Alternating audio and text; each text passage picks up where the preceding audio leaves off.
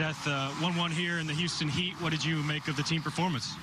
Yeah, I thought we were organized. I thought we defended well. I think we'd like to come away with 3 points in that, but, you know, they had some chances. We had some chances. It's kind of how the ball rolls sometimes, but if nothing else, it was a great effort and good, solid performance.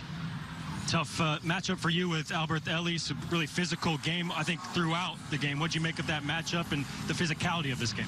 Yeah, he's a really talented player. Obviously, he's got a lot of pace, but he's very technical as well, so can't give him a lot of space, and sometimes you got to try and make a tackle and hope, and thankfully I came away with some good tackles, and the cover behind me was great. I can't be that aggressive without good cover from Graham Smith and Fontas in the second half there, so it was a good team effort against him.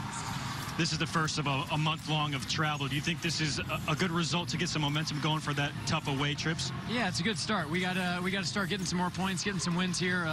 Obviously, it's not easy on the road in this league, and obviously in the conditions we were in today, I think we did all right. Again, we want to come away with 3 points, but we'll have to settle for one today.